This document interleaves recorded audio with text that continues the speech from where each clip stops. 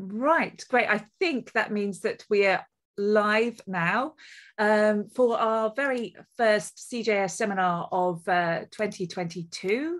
And so today we are delighted to be reunited, albeit virtually, with the wonderful Dr. Rayna Denison. And after an amazing career in which she's pretty much written and edited everything on film, anime, and television, including book publications, Superheroes on World Screens, and Anime, A Critical Introduction. They were both published in 2015. So how on earth did you manage that? And Rayna is now... right, okay. She's now Professor in Film and Digital Arts at the University of Bristol. She's currently working on a project about Studio Ghibli's industrial history, and I'm pretty sure there's another book coming out of this, isn't there? So today, Rayna is going to be talking to us about Studio Ghibli and specifically director Miyazaki Hayao's reputation for creating strong heroines, and whether this reputation stacks up through her investigation of the women who worked behind the scenes in the production of the 1992 film Porco Rosso or Kurenai no buta. So thank you very much, Rayna. Big welcome to you. And just a reminder to our audience, after Rayna's presentation, we will be asking you for your questions to put to Rayna. So if one occurs to you while she's talking, please feel free to just type that out and pop it in our Q&A box or in the chat. Okay, thank you very much. Thank you all so much for coming along. It is wonderful to be back at UEA, even if it's only virtually. I wish I was there with you in Norwich, but soon I hope I will come back again and visit with you all. To other friends who've come along today, welcome to this talk. It comes out of a book project that I've just been working to complete. The book should be out sometime this year or early next year. And the book's on the industrial history of Studio Ghibli, which means kind of taking a different view of the studio than the ones we usually see of Hayao Miyazaki. And so one of the things I've been trying to do in the book is unpack some of the myths around Studio Ghibli, the big claims that are always made, the big myths that are always told. And one of those is to do with Miyazaki being a feminist filmmaker, or creating these feminist heroines for his films. And you see this everywhere. If you type Hayao Miyazaki and feminism into Google, you'll get hundreds of responses, but articles in places from The Guardian to Harper's Bazaar and The Atlantic, for example. So this is a common thread in the discourse around the studio, and I wanted to think about it in slightly different terms and try and think about what happens if we engage with all aspects of potential feminism at Studio Ghibli. So most people talking about Studio Ghibli would start with Miyazaki's shoujo heroines, his young girl heroines. These have been very popular characters from across the studio's 35-year plus history now. And we see a range of, as you can see in the image on the slide here, a range of different heroines in terms of looks, in terms of activities, but they tend to be talked about in relation to feminism, perhaps particularly characters like San from Princess Mononoke, the heroine from that film, who has been, across her history, everything from a problematically violent young female character to a feminist icon. And there's a great article in a book I edited on Princess Mononoke by Emma Pett talking about that transformation in San's reputation. So I wanted to think a little bit more about Miyazaki's feminist characters and to think a little bit more about how we might unpack them. Certainly his feminist character, or his female characters, sorry, are very active. They are often the agents of the movies. They move the story along. But for me, there also is an edge of conservatism in there. So many of his female characters, including Satsuki from My Neighbor Totoro, Kiki from Kiki's Delivery Service, Sophie's from Howl's Moving Castle, and others are shown quite regularly doing things like domestic work, cleaning, household chores. And part of that, as Susan Napier argues, might be a response by Miyazaki to his own personal history. When Miyazaki was young, his mother was ill, and so he was left with the other children in the family to do the domestic chores. And he sees this as a measure, I think, of childhood activity and responsibility. So there's question marks I have there about Miyazaki's feminist characters and these young girls. They seem often to be battling against the worlds in which they are heroines. But I think if we look at some of his other characters, we might see different lenses that he's taking on feminism. In particular, I love Miyazaki's old ladies. They are fabulous characters, but they are really interesting to think about in terms of the disparities between their actions within Hayao Miyazaki's films and the way they look. Often Miyazaki's older women are, as you can see here with Zeniba from Spirited Away, and with Dola from Castle in the Sky, his older female characters can be something of, or take on a kind of grotesque sort of appearance. And that, I think, is problematic as well. However, these are, I think, characters in which Miyazaki unleashes feminine power. We see Dola leading an army of sky pirates. We see Zeniba as a very powerful witch, enacting change within the narrative. So there's a real positivity to his old women and a freedom from societal restrictions and expectations. In addition to those older characters, I think there's also been secondary characters within Miyazaki's films who've been a little bit overlooked. So people like Ursula from Kiki's Delivery Service, who acts as a mentor and a guide, and almost as a counselor to Kiki, the protagonist, when Kiki is struggling with a form of childhood depression. It's her visits to Ursula in the woods that help her to overcome that depression. And as you can see on the screen here, Ursula gives her all kinds of good advice about mental health and about how to move forward into maturity.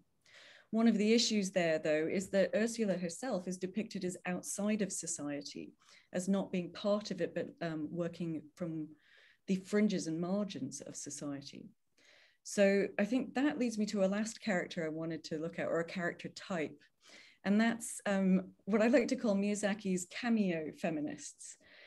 So you get these wonderfully brief moments of overt feminism in some of Miyazaki's films.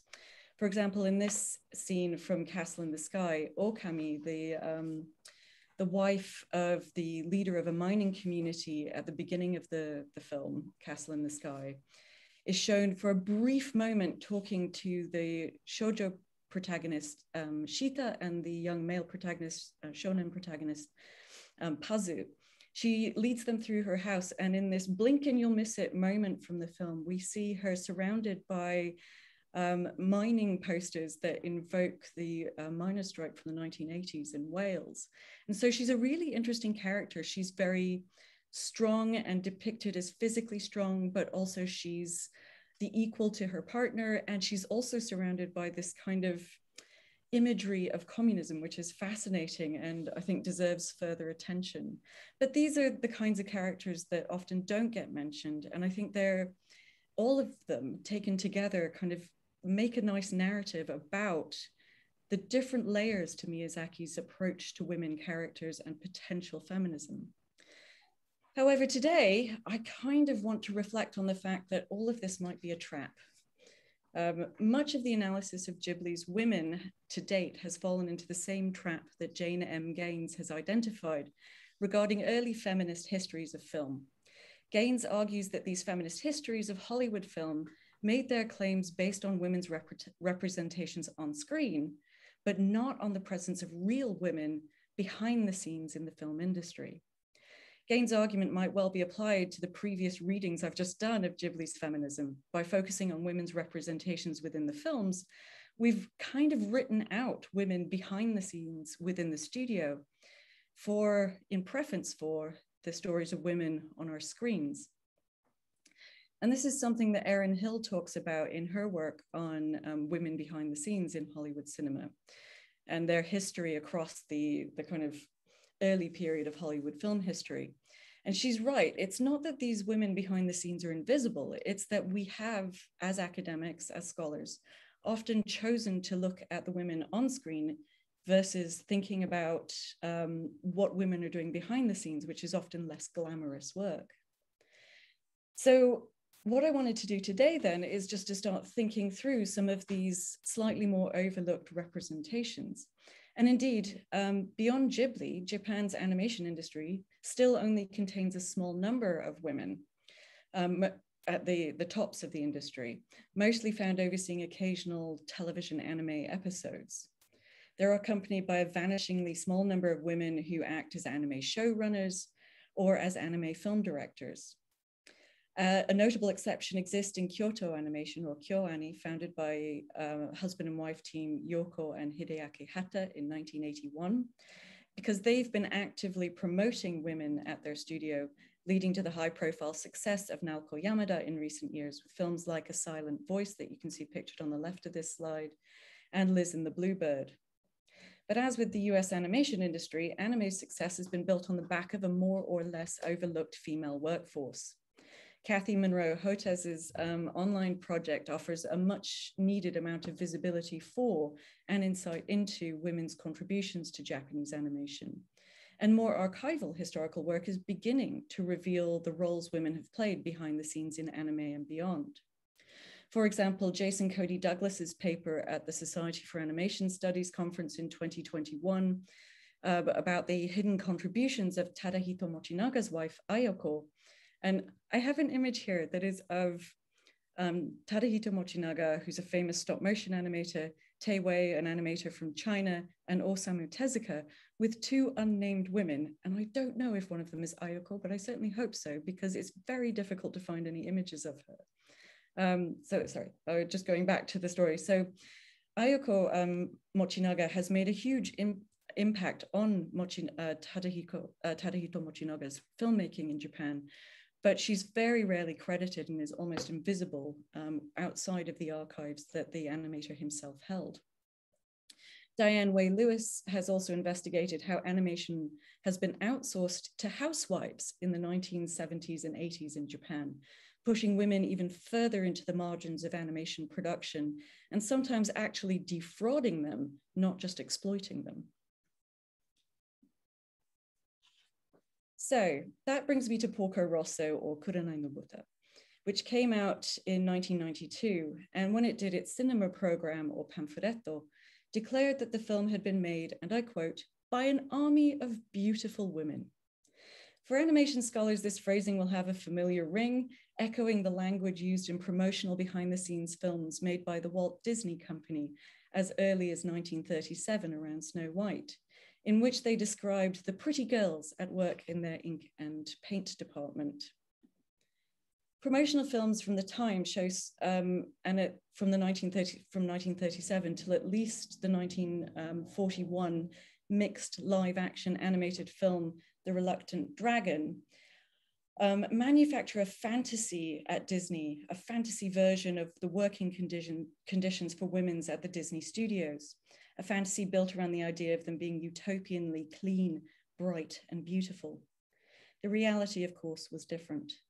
Women were routinely held back from advancement in the animation industry's early years, and in the same period that those films were being made, Disney's workers went on a bitter strike in the late 1930s, early 1940s, in part in protest at the gross inequalities between wages offered to men and women, and because of the pressurized working conditions in this era of Disney production. So you would think that by the 1980s, when Studio Ghibli was formed, that this was all different and that the anime industry would be different too. But actually Miyazaki himself tells stories about, in particular, a woman who worked in animation checking, someone who looks at the final versions to make sure all the animated cells are done correctly. And he tells this story about her working 6-7 days a week, 70 to 100 hours a week, never having a break, and then basically working until she was hospitalized, going into hospital, having a nice rest for a week, and coming back and doing it all again. So there was a huge amount of exploitation for women, even in the 1980s, 70s, and 80s, when Miyazaki started in the animation industry. And though Studio Ghibli is different to Disney, it might not be as different as you'd expect. Take, for example, these murals, or this particular mural, in the Studio Ghibli Art Museum in the Mitaka. So this was created in the early 2000s, and it's a series of rooms with a series of murals. One shows but there's multiple ones showing largely segregated forms of labor being done at the studio. Male animators hard at work drawing while women are pictured here, as you can see on the slide, cheerfully filling in cells surrounded by a rainbow's worth of colored paints. Ghibli, just as much as Disney before it, enacts fantasies about the work undertaken by both genders. For women, the image produced can be iniquitous, resting as much on looks as talent and reducing women's contributions to subordinate, if not subaltern states. So what I'm trying to do here is argue for a fuller conceptualization of Studio Ghibli's working culture and films. In particular, I want to pass the contributions made by Studio Ghibli's female workforce, both the visible and maybe in some cases, the less obvious. So you can get a sense of some of this here. So by the time of Porco Rosso in 1992, Studio Ghibli was already investing in women, but most obviously as characters and as audiences rather than as creators. Women's importance can be seen, for example, when, in addition to proclaiming that the film was made by an army of beautiful women, the cinema program for Porco Rosso also announced that the new film would surprise audiences because, and I quote, "This would be the third women's film, continuing on from Majo, or Kiki's Delivery Service, and Memory, or Omoide, which is Only Yesterday by Isao Takahata." The importance of women is clear in the former two, perhaps, with their female heroines, but less so for Porco Rosso, which Miyazaki has also described at the time as his hobby film about airplanes. Kiki's Delivery Service had adapted Eiko Kadano's book of the same name, and it places a young female witch in training at the heart of its narrative. In the same kind of vein, Only Yesterday, or Omoide Poroporo by Isao Takahata from 1991, had interspersed childhood flashbacks into the story of an adult woman, adapted from the a manga by Hotaru Okamoto and Yuko Tone. Porco Rosso was, despite being about the adventures of a porcine, zoomorphized human pilot, also a women's film, however, in as much as its heroic pilot Marco, sometimes called Porco, is caught in a mismatched and ultimately unresolvable love triangle between shoujo mechanic Fio and the adult singer resistance fighter Gina, who's pictured in the poster here. However, I argue that as far as production discourse is concerned, Porco Rosso can also be read as a third in a trilogy of successful women's films made by Studio Ghibli, because it was in this film that women finally came to the fore within Studio Ghibli's production culture. Further, it was in creating these three films that Studio Ghibli finally freed itself from its initial debt and was able to build its own studio buildings, making Porco Rosso the culmination of Miyazaki's ambitions for his studio, a permanent staff working within a permanent location for productions. Women as characters, audiences, but just as significantly as creators, made this change possible at Studio Ghibli. So, the success of Kiki's Delivery Service made it possible to redefine the studio's employment norms. And a quote from Toshio Suzuki here, in 1990, Studio Ghibli adopted the policy of putting all company employees on a fixed salary, in addition to periodically hiring and educating new personnel. As a consequence, Isao Takahata's Only Yesterday became the first Studio Ghibli film made by a permanently contracted staff. Toshio Suzuki, Studio Ghibli's CEO and sometimes president and main producer, goes on to report that somewhere in this confluence of events, Miyazaki was doing three things at once. He was producing Only Yesterday while starting work on Porco Rosso, and at the same time designing the permanent studio buildings which would house Studio Ghibli's production teams. And that's pictured on the slide here. One of the anecdotes about Miyazaki's designs that Suzuki seems to relish telling, I've found it in 2 or 3 different places, runs as follows. Miya-san went into overdrive. While working simultaneously on Porco Rosso, he drew up studio floor plans, negotiated repeatedly with the construction company, and acquired and checked samples of the materials to be used. Particularly characteristic of Miya-san was the fact that although the proportion of female to male employees was nearly equal, the women's restroom was about double in size. So he loves telling that story, and it's fascinating to think about why. The investment in space exclusively for women, I think, is significant. as was the later decision to add a creche to the studio. And this may be actually the clearest manifestation of Miyazaki's actual feminist practices. Toilets may not be the most glamorous of feminist statements, but this is a sign that Miyazaki was overtly recognizing and responding to what he perceived as barriers to women's participation in the studio's rented accommodation. So I think I'll just leave that section there because I don't want to run over time, but I wanted to move on to think about how women made this film and who this army of beautiful women might have been.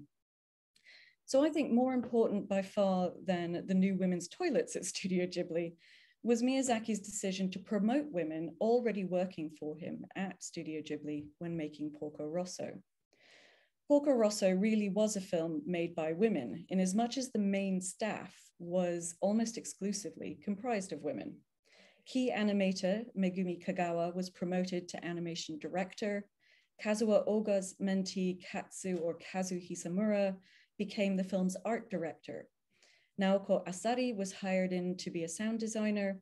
Hitomi Tateno took charge of animation checking, assisted by Rie Fujimura and Rie Nakagomi, who supported her. And Teruyo Tateyama and Ikuyo Kimura, both trained by Michio Yasuda, one of Ghibli's most prominent female employees, did the color design.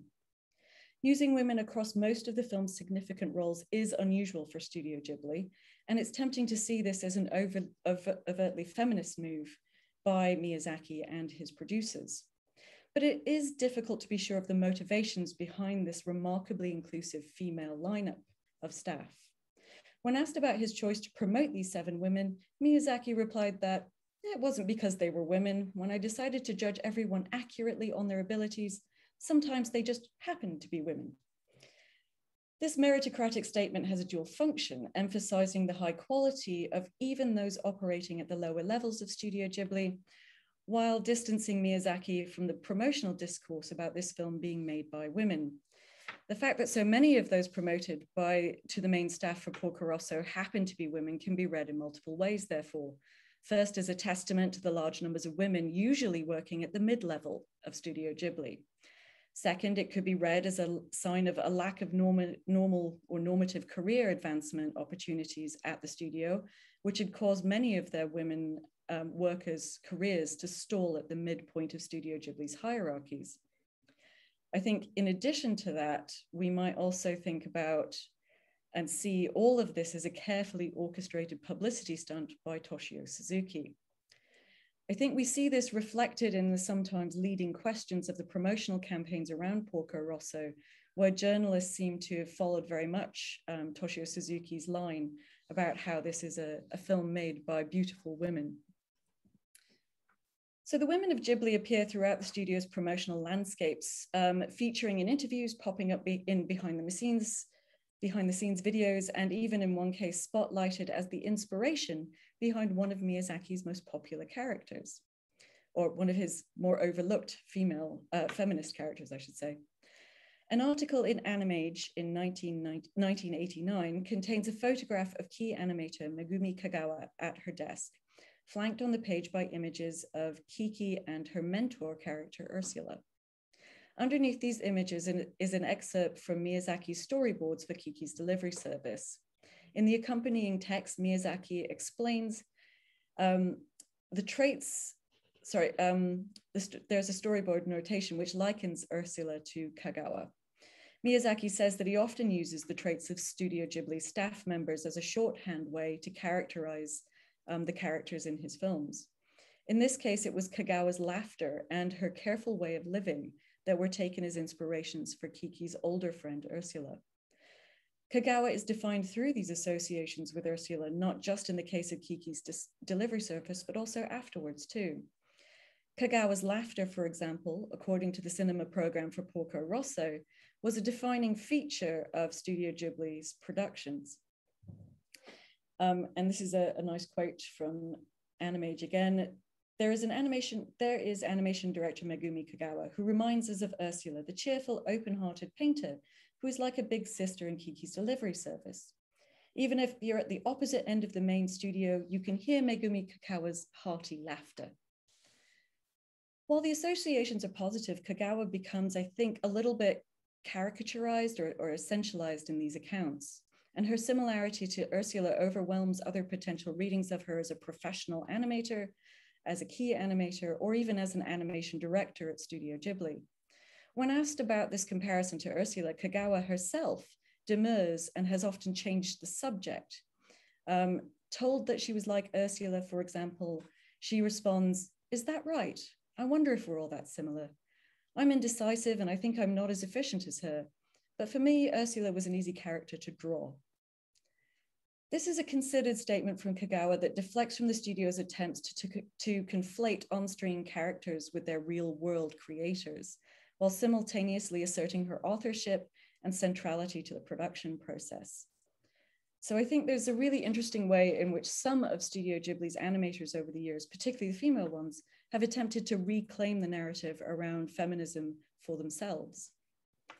These differing positions are complicated by a seven-woman roundtable interview about the making of Porco Rosso that was reproduced in the Ghibli textbook. So it's had a long kind of reproduced life, but it first appeared in the Roman album for Porco Rosso.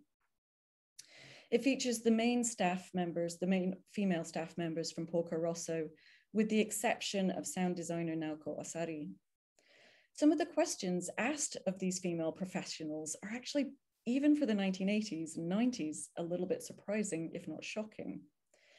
For example, one of the questions from the Roman album team asks these female animators whether they feel their gender is the equivalent to being handicapped.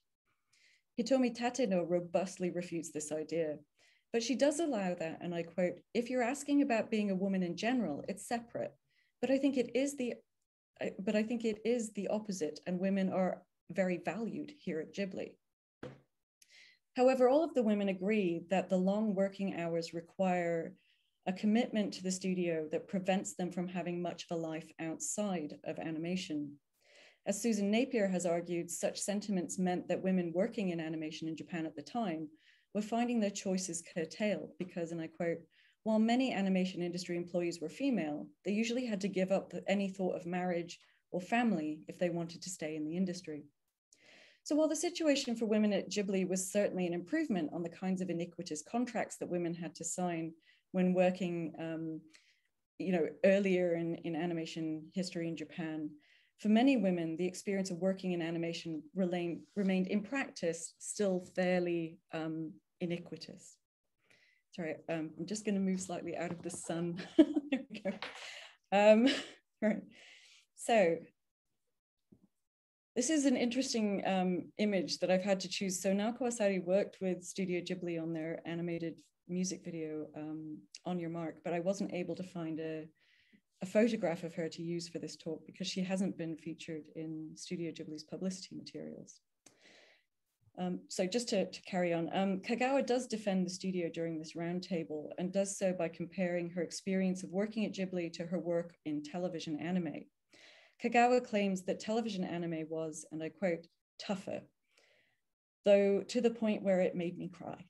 I would throw up," she says, "after staying up all night working. There was no free time to sleep on the television series. So this time I didn't feel like throwing up. So in that sense, clearly it was easier." And then she does an uncomfortable laugh to finish the quotation. This description of working conditions outside of Studio Ghibli, I think, leaves a harrowing impression of the animators' working lives elsewhere in Japan's animation industry. It does not suggest that things at Studio Ghibli were always good, but they were viewed as an improvement on other working conditions at the time.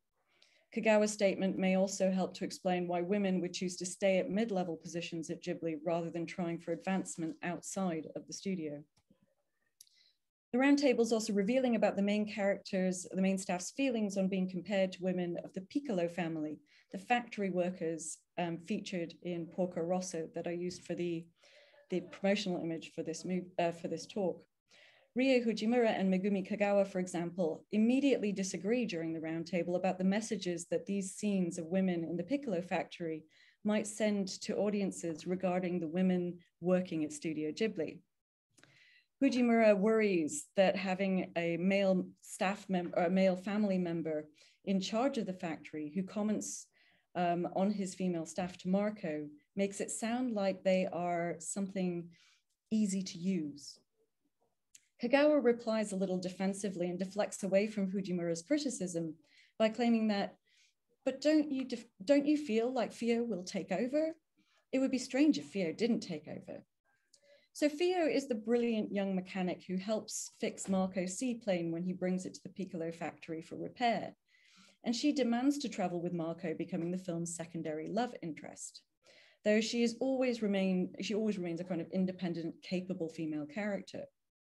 So while the group of female animators reaches consensus about the scene's potentially troubling attributes, this exchange, I think, displays the tensions the women working on the film felt about having their real world experiences likened to the abstracted, idealized, and patriarchal story world they were creating.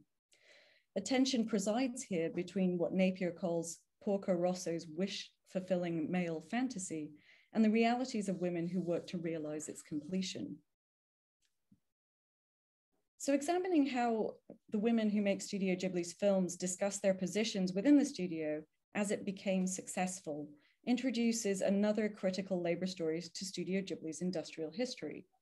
Without question, women report enjoying working at Studio Ghibli, but it's not without its costs. Long hours, no holidays, no time for social life or home life, and relatively little opportunity for advancement.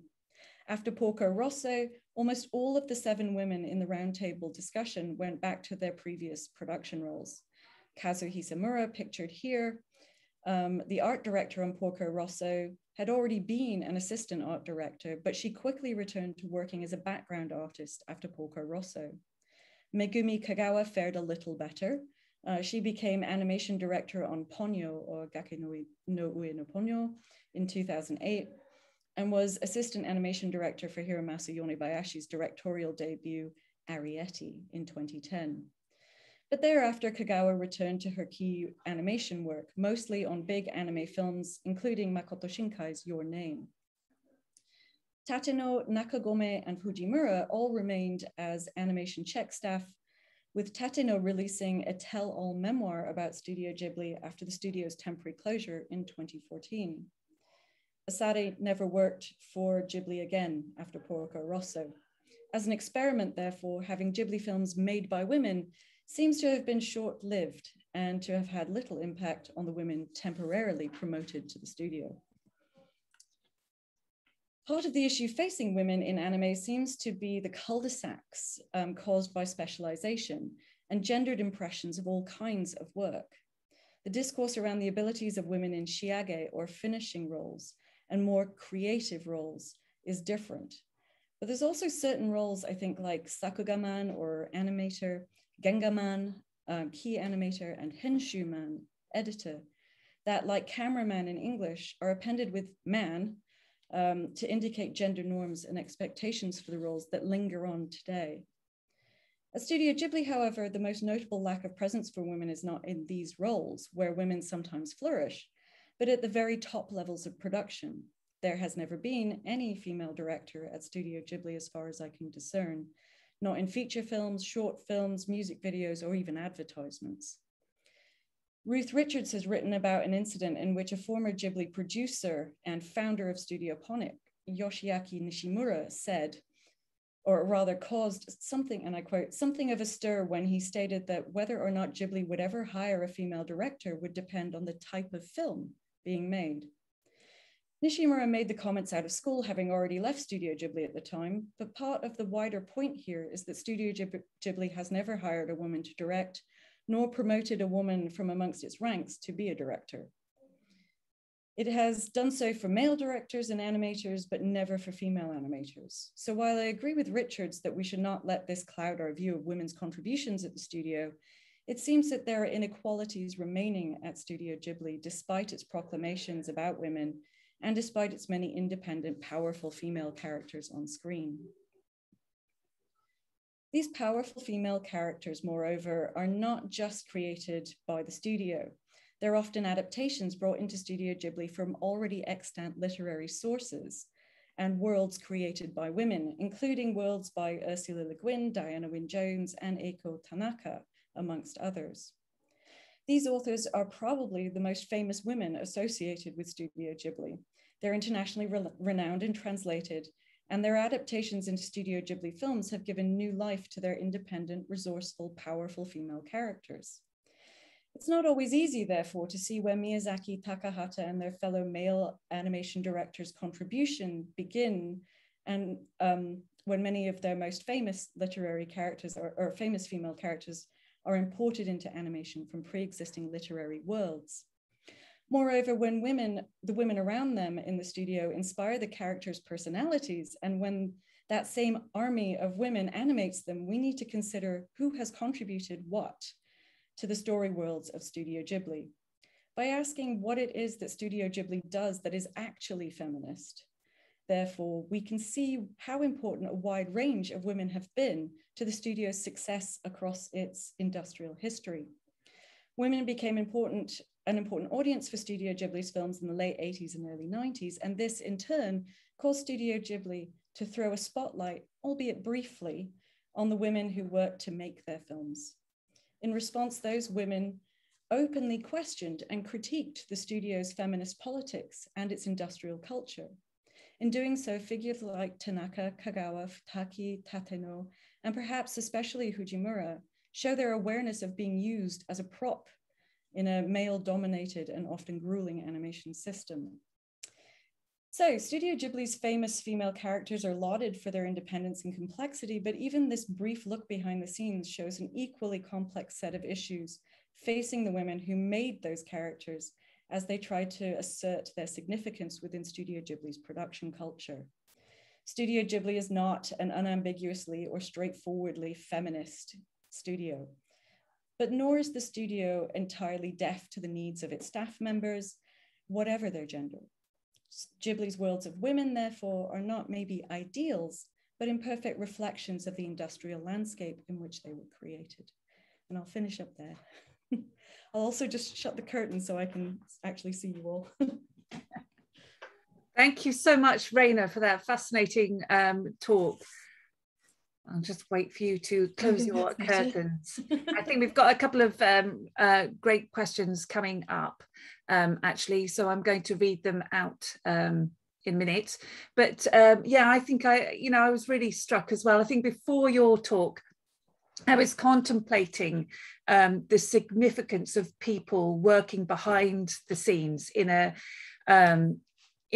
animation or film studio, and in a way I was sort of thinking as a viewer and as in terms of global audiences, the very fact that you have more roles now where women are the protagonists and the heroines, that is actually having a huge impact on how girls grow up conceiving of themselves and thinking about their possibilities. So that does seem to be such a significant contribution in one sense. But I think what really came across in your talk to me today was the intersection between these two worlds, and the very fact that Ghibli are trying to sort of in a way fabricate a world of gender equality.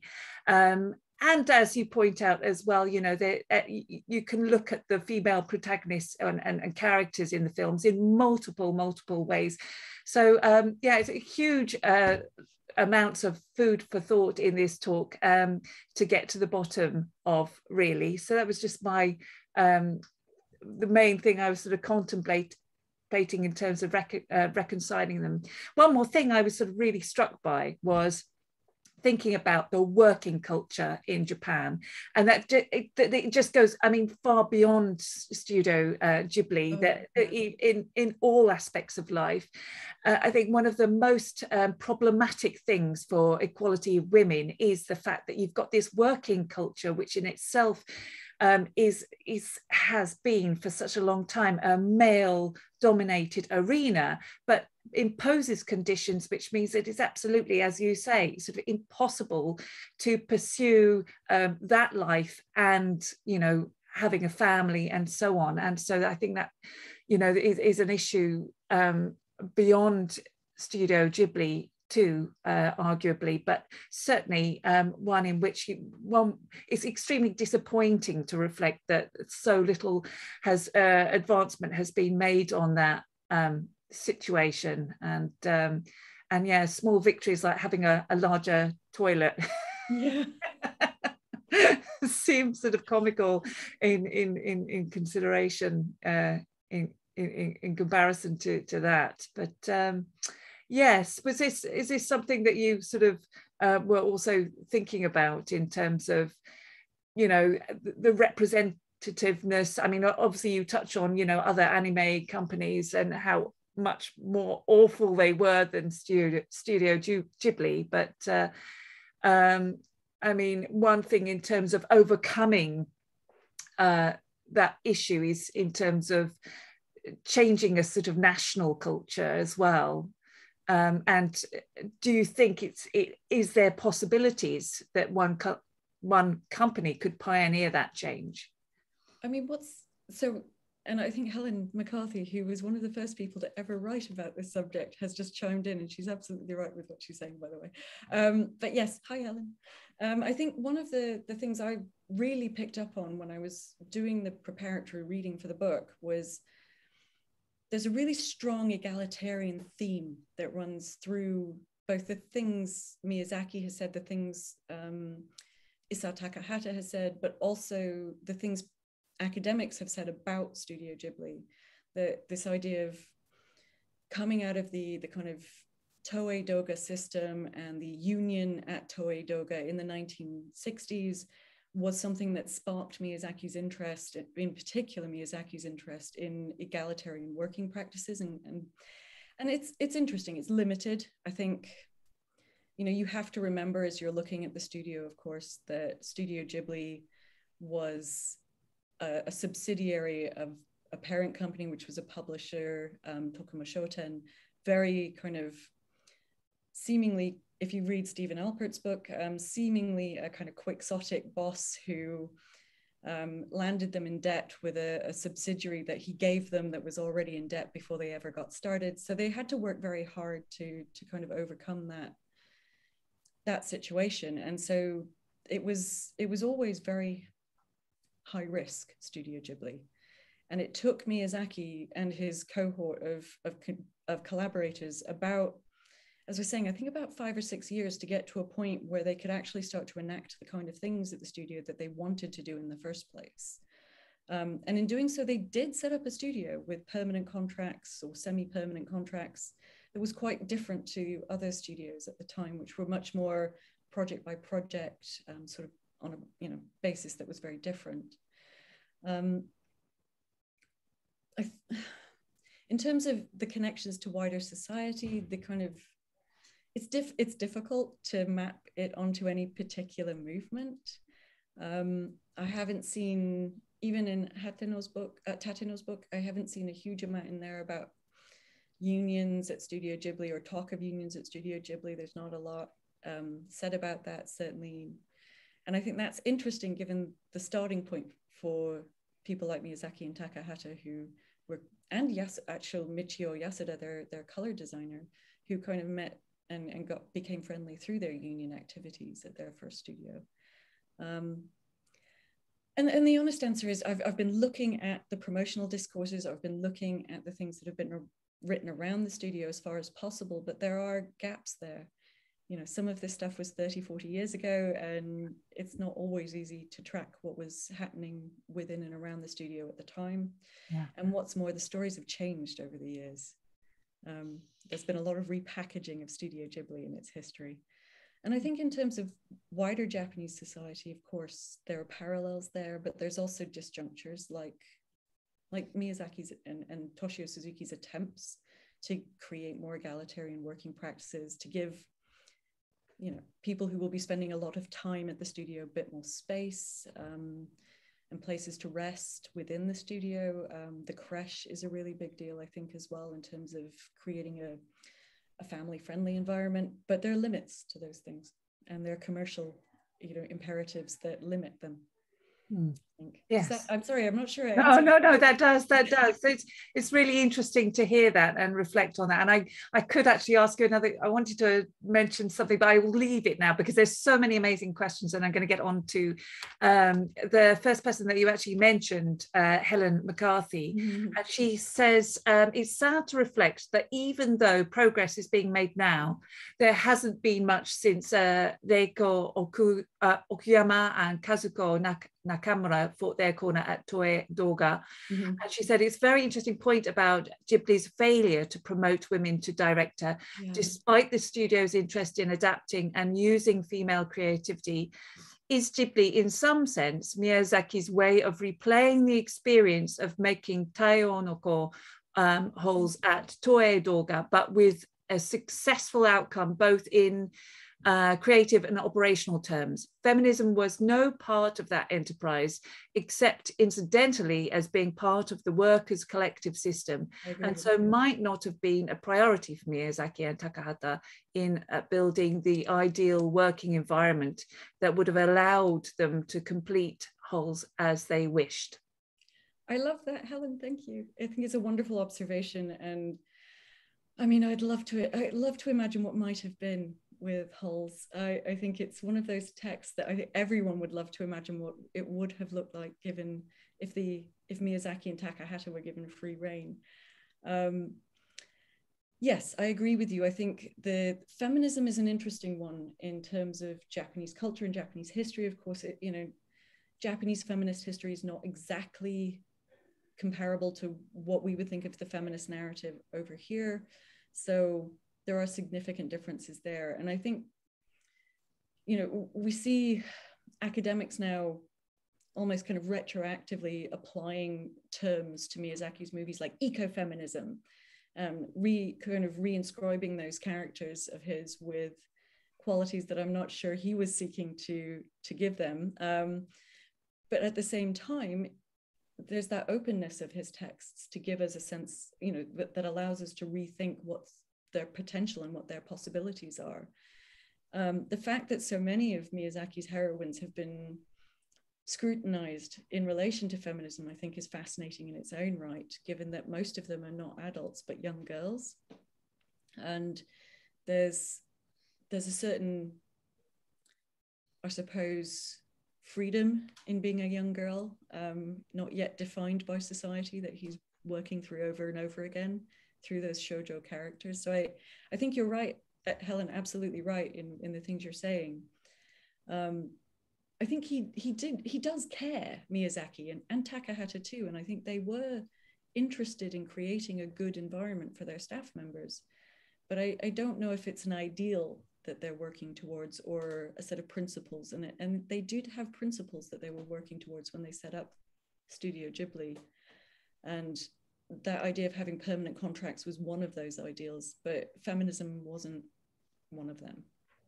So I think that's really, really interesting to hear. I mean, I suppose I wonder, and this sort of calculation would be really difficult to make, but to what extent were, the pressures, economic pressures, a factor in the eventual culture that gets created by given animation studios?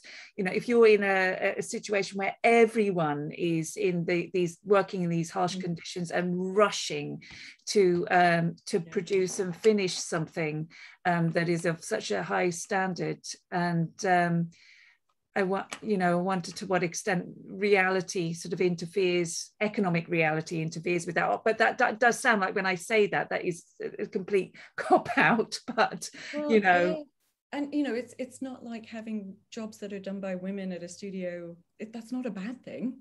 It's a great thing that women are being hired in animation studios. I just wish there were more of them higher up the hierarchies. Yeah. Particularly at Studio Ghibli.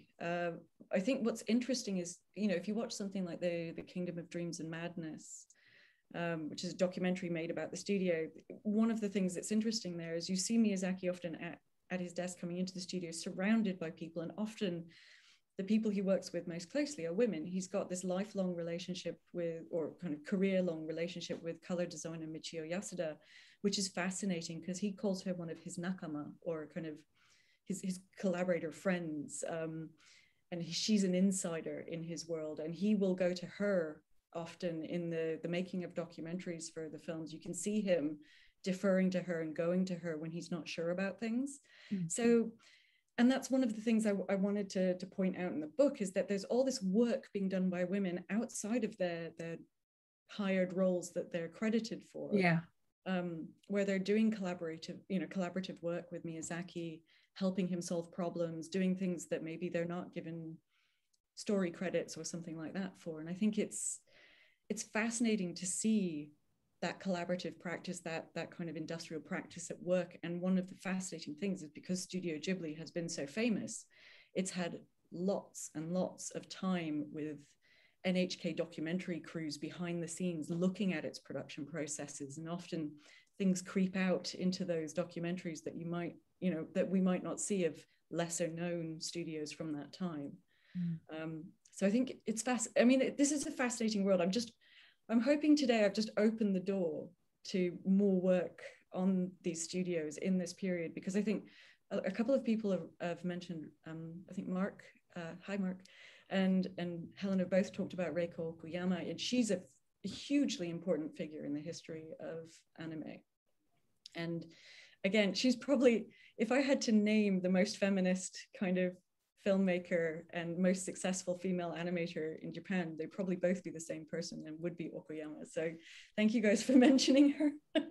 On that note, can I read Mark's question then? Yes, he says, I realise this is a J-drama and not supposed to be accurate, but are you familiar with the show Natsuzora, which is loosely based on the life of the animator Reiko Okuyama?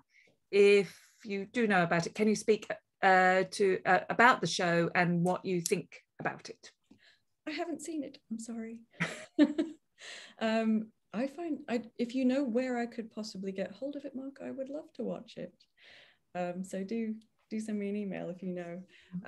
I know about her a little bit from having obviously read work by Helen and others who've talked about her. I haven't done my own research on her though. I just know her reputation, and she is very central to all of this, I think, today. And she's maybe even the starting point for some of it.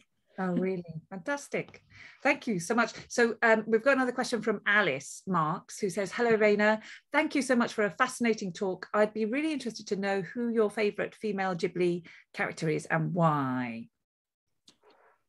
So hard to answer that question. That's like asking me what my favorite Ghibli film is, and it depends on the day of the week and the time of the day, I think.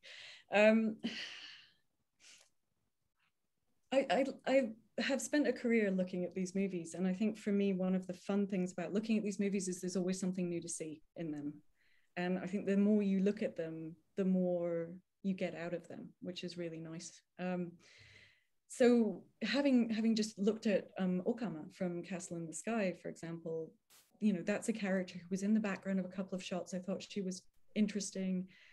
Never gave her a second thought until I was doing this paper, and then kind of realized just how interesting she is in terms of representational strategies that they're using, that kind of physical strength matched to her kind of strength of character and her kind of ability to cross between her domestic role as a mother and wife, and also her societal role as a leader in her community. And she's on screen for maybe a couple of minutes. So I think the more you look at these movies, the more characters like that you find. The more interesting, outlandish characters in Miyazaki's films are almost always women. I've got a soft spot for a couple of them. San, of course, is a character I've spent a lot of time thinking about, but from Princess Mononoke. But I think we all have our favorites, right? It is hard to say just one. I mean, that strikes me, that's something that you were talking about in your talk, and there's very clear, I think, to the audience, is that there is this sort of rich diversity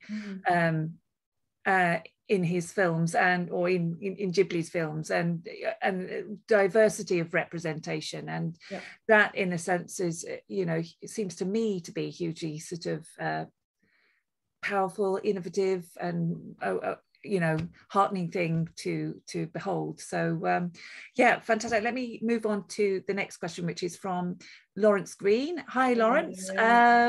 He says, one thing that struck me is that in comparison with anime, in manga at least, many women have achieved headline roles and become very famous mangaka or authors, such as Clamp, Sailor Moon. Oh, that's my daughter loves Sailor Moon. Naoko Takeuchi. The two industries presumably must be, to a degree, drawing on an overlap of creative young talent who can draw well. So I do wonder what encourages some to go down the anime route and others to go that manga author route. That's a really great question. Yeah, I mean, it absolutely is. So there's something called the media mix in Japan that I'm sure many of you are very familiar with, but the media mix often runs from a manga creation through anime to live action or animated film and beyond. And that's Japan's version of franchising. What's interesting to me is, I think, two elements of this. One, the cost of training. So being a young mangaka is relatively, comparatively inexpensive versus becoming a trained animator, which does require, I mean, unless you have amazing ability to sit and watch 1,000 YouTube videos and then create your own practice out of it, perhaps there's been a democratization of that in recent years, but certainly the practices of making animation more complex, more costly, and there are barriers to entry that involve training. So the fact that Ghibli was hiring young people and then training them was actually important, even though apparently the training school never really worked very well at Ghibli. But I think that's an interesting difference to the mangaka. The mangaka, you know, can come out of, like Clamp, fan dojin kind of amateur work, and then become industry favorites, be kind of ported in from industry from amateur work. Others work in, you know, as trained illustrators and then become mangaka, but often I think there's just less of a barrier to entry, so women's creativity gets a bit more space. And there's interesting stories to tell there in the history of manga as well, the kind of emergence of powerful groups of female creators that help form and reform women's genres in Japanese manga. You know, there are movements within that go back at least as far as the 1960s, or 1960s, 70s. But I think it's a different medium, it's a different history, it's also a different set of training needs. So that might explain some of it, Lawrence. No, it's a great question though. Yeah. And I wonder how many women are put off just by the low pay at the bottom of the market, the long hours and low pay. Certainly, there have been a couple of big surveys done of the Japanese animation industry, and those indicate a real burnout at the bottom of the industry, people not staying in it for more than a few years. Yeah, I can sort of imagine. It just seems like such a competitive world as well. I mean, young people in Japan, there are so many who are anime fans, so many who produce, you know, their sort of fan works from a very young age. So it must be a hugely competitive arena as well. And to want to stay in it, you must really want to sort of have to want to give your life or soul to it in a way. Yeah. I mean, yes, I'm gonna just for those who are interested, there's a lot of mangaka who are now making their own kind of autobiographical stories about their lives and the way they got into industry. We haven't seen as much of that in English by female animators yet, but I think it's really interesting to see that. There's also television shows about the anime industry, of course, and about the manga industry. Things like Bakuman and Shirobako would be good places to start if you're interested. Fantastic. Thank you very much. Right, so have we got time? I think we've got a time for just a few more questions, if you can bear with us for a little longer. We've got some questions in the chat that I'm going to turn to. There's one from Han Jing Liu, and she says, regarding this point, and she's talking about, there's an earlier question about Disney and Sleeping Beauty. I'm concerned about promoting women as the director. because there has been an unequal position in the working environment in Japan based on gender discrimination. So yes, but I think we've sort of touched on that really, haven't we, about women not making it to director level. And I think it really reminded me of the situation in Hollywood as well, and the fact that you saw so few women there as directors, but we're only just starting to see that happen, and for women directors to win big awards and so on. So who knows? I don't know. What's your sense of it in Japan? I sort of feel like maybe the tide is turning, at least with regard to the US.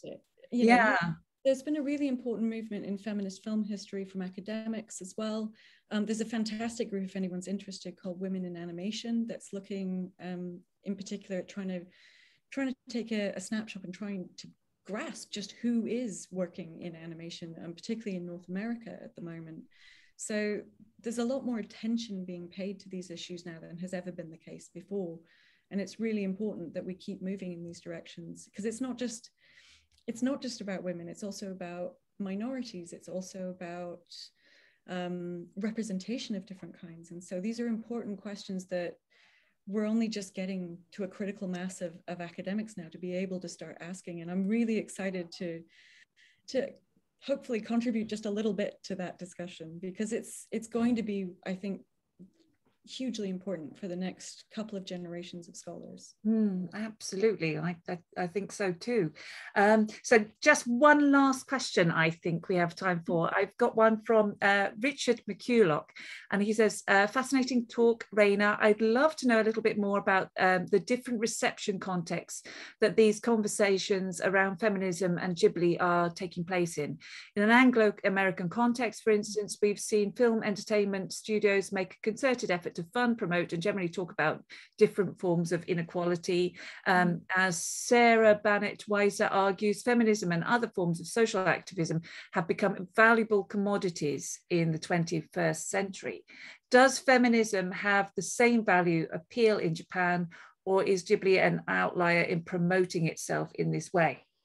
I love the question, Rich, and thank you so much for being here. Hi, nice to have you here. I think there's two things. So first, I think Ghibli was unusual in the way it set up its studio, in the way it dealt with its contracts, and the way it shifted from doing things the way the industry usually did them, which is project by project piecework, kind of, if not piecework, then short-term contracts, to moving to a more permanent setup. And that is unusual and is worth noting, particularly in the early 1990s. That benefits women, it benefits every employee, of course, to be on a permanent contract. And I think it's an important thing to think about. But in terms of feminist receptions, it's been fascinating to watch, particularly if you look at Emma's piece on Princess Mononoke. It's been fascinating for me to watch the change in discourse just across my career in the West. So, sorry, in Europe and America. We've seen a kind of shift from a discussion of maybe fantasy and genre within these movies to a shift towards representation and discussions of more kind of feminist issues in recent years. And that includes academia as well as popular reception. And I think that's indicative of maybe of the zeitgeist of the times during the studio's life. In Japan, I've looked mostly at the promotional narrative that Ghibli has been putting out itself across that period of 30 years or so. And this is the like 1992 is the moment it highlights women. That is the time where women are most important and have most presence in the studio's discourse about itself. Women are not unimportant otherwise. Miyazaki is often shown surrounded by women, or in conversation with women, or shown in collaboration with women authors in particular. But in terms of the studio talking about what it's trying to do and whether or not that is feminist, there's an interesting moment here in the early 1990s, I think, where all of those ideas come to a head. And it's interesting to me that they come to a head at the moment where the studio becomes permanent. So I found that juxtaposition really fascinating. Outside of that, in Japan, there is work on whether or not Studio Ghibli is feminist, and there is discussion about it. Whether I'm prevaricating because it's not like a consistent thing. It happens around particular characters, particular moments, particular debates. So when Tateno releases her tell-all book about how Miyazaki making her look at the stripes on a particular shirt nearly drove her crazy, you know, there are little moments where women are pushing back against the studio's positive narrative about itself, and those are moments where we see heightened discussion about whether or not Studio Ghibli is really all that feminist after all. I hope that helps. Yeah, no, it does. It does. It gives me so much to sort of, and everyone, so much to think about and contemplate. And I think feminism in Japan is a complex and difficult discussion, really. And just even sort of starting it seems like a very sort of important step, and looking and scrutinizing, you know, holding it up and talking about what is feminism and what does real feminism mean in a practical sense, and not just in a sort of idealized space. And it is really, it's difficult. I mean, it's something that, you know, of course, my own research looks at sort of feminism in connection with the literature. And, you know, I sort of feel that sometimes there's a sensitivity around, particularly as a scholar from, you know, the UK, looking at Japan, looking at Japanese literature, and certain writers who don't identify as feminist, and the very definition of feminism being sort of different in Japan, and then people who do identify as feminists being very sort of protective around how outsiders might seek to identify various texts and so on. So it's a really difficult discussion, thorny, right? Yeah. Yeah, there's a disjuncture between what feminism is inside and outside of Japan. There's also a disjuncture about how feminism is developed inside and outside of Japan. There are differences in the way women talk about their work within and outside of those discourses. I think for me, what was really heartwarming in this moment in 1991, when women animators are being asked, are you handicapped by your gender? They just turned around and immediately went, no, not here anyway. And that was really heartwarming for me, because I was expecting them to prevaricate. And they said, well, maybe outside of the studio, but not within it. And that, I think, tells you a lot. They're quite defensive of the studio and its practices. So there clearly are really positive things for women about working at the studio. Whether or not women ever reached the heights of Studio Ghibli, certainly they cared about the studio they worked in, and they were very loyal to it in many cases. So I think that tells you a lot when you're talking about a big commercial industry, and it's often quite exploitative. Yeah. It does sound sort of, it does, to what I always sort of feel there's a temptation to want to end on a sort of positive note, but you know, perhaps we don't always have to. But I mean, in a way, surely the sort of trajectory of the studio is to go the whole hog and finally embrace a woman as a director at some stage. And you know, honestly, I don't think it's going to happen at Studio Ghibli.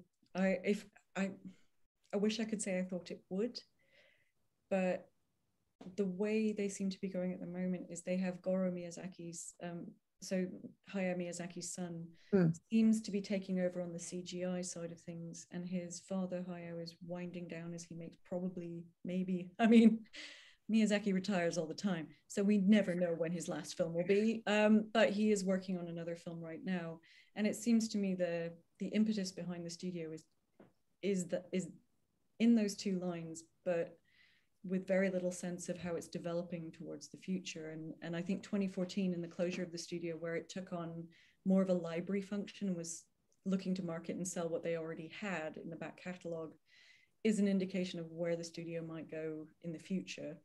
I think much more interesting in those terms are places like KyoAni. Kyoto Animation has already promoted women, given Naoko Yamada a couple of, big movie directing roles. So I think those kinds of newer studios are maybe the places to look for changes in the industry now. Fantastic. Newer, it's been around longer, but great. those kind of emerging studios might be the places to look. Absolutely. Perhaps they hold the future as well. So great. Well, I think we will allow you to resume your non-virtual life now, but it's been so lovely to have you here on screen, and I hope we'll get you back in person at some point too. But the best of luck with this term and this semester of teaching and so on. Thanks to everyone for coming. I appreciate it so much, and it's so nice to hear your questions. It's nice to get feedback on things you've been working on, so I really appreciate it. Thank you, everyone. Yes, thank you to our lovely audience too, and thank you to you, Rayna. I hope to see you soon. Okay. See you all soon. Bye-bye, everyone.